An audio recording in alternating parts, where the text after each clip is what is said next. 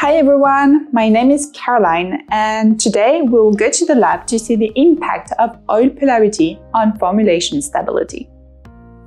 For this small lab session, we will do very simple emulsions with different emollients.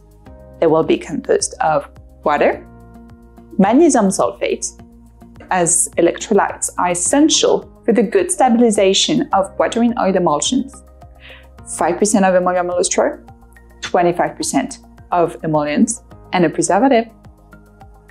We will do 5 different trials in which we will only modify the oil phase composition.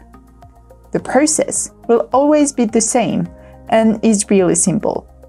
All you need is to slowly pour the water phase into the oil phase under mixing and to mix during 10 minutes under high shear to ensure a good emulsification. We will try a vegetable oil, a silicone oil, an apolar emollient, a polar one, and a mix of these two. Here we are using the vegetable oil. It seems that the emulsion is easily formed. It is white with a quite thick texture. However, the surface doesn't seem really smooth. We will now see our silicone oil trial. This time, we directly see that the emulsification process is disturbed. The two phases do not mix properly.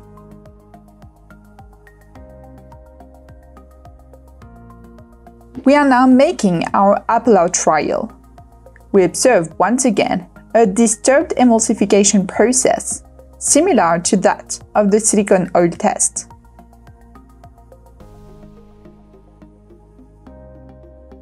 On the contrary, with the polar emollient fully compatible with Emulium Illustro, the emulsion is done really quickly and seems complete.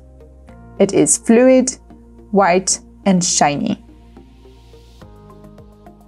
We saw that Emulium Illustro was compatible with polar emollients, but not with the polar ones. So what if we mix the two of them together?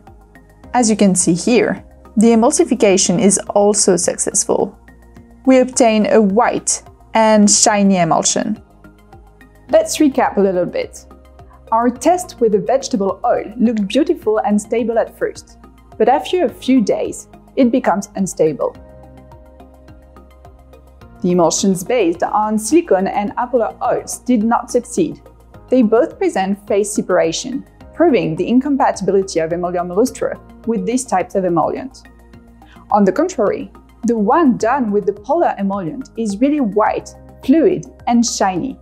The emulsification is perfect, highlighting the excellent compatibility of our emulsifier with this category of emollient.